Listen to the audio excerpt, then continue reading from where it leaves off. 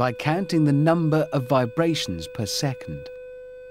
The glass vibrates nearly 500 times a second, and this frequency is its fatal flaw.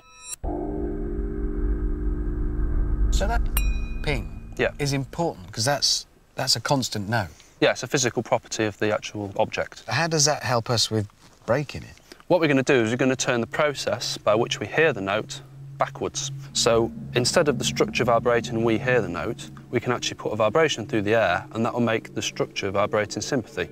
If you produce exactly the right note with the guitar that matches the note of the glass, then the glass will resonate.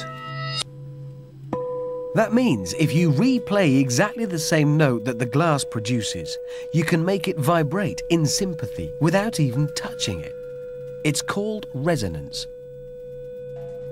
Eventually, the glass will vibrate so much that it will shatter. So it really is as simple as that. This has a note, it's a frequency at which it likes to vibrate. So if we reverse the process, if we send the same vibrations back to it, it'll just vibrate in sympathy with them until it gets carried away and breaks. So we need to match this to that. Exactly. So they're both singing the same note. Exactly right. It sounds spookily simple, I don't believe it.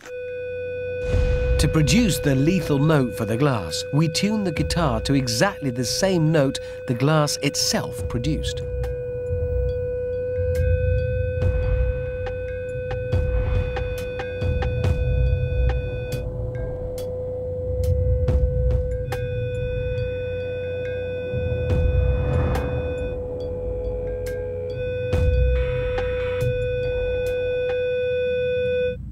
Slow-motion footage shows the glass wobbling like jelly until it can take the resonance no longer.